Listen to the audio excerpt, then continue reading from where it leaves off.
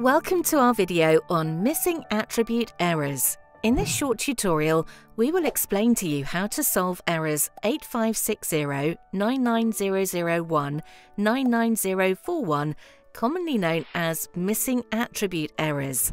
Let's start.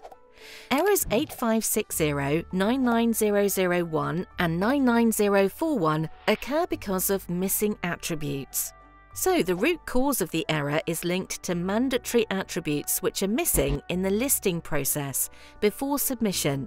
We are referring to attributes such as color, material, size, and so on, based on different product categories. How to solve it?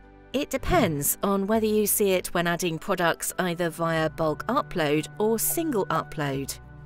While doing bulk uploads, when you use correct category-specific file, the moment you select a certain product type, the cells of mandatory attributes get highlighted with red outline. Additionally, you can refer to the data definitions sheet of the template to review which of the fields are required. Then, use the correct inventory file template for your product category.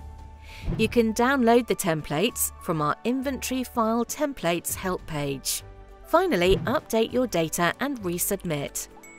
Sometimes the attributes in the error message that are called out as missing from the listings are not available in the template itself. In such cases, remember to use only the latest templates, not older than 90 days. In fact, only those are updated with the latest listing requirements on a category.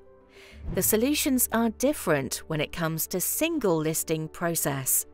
To solve it, as a first step, log in to your Seller Central account.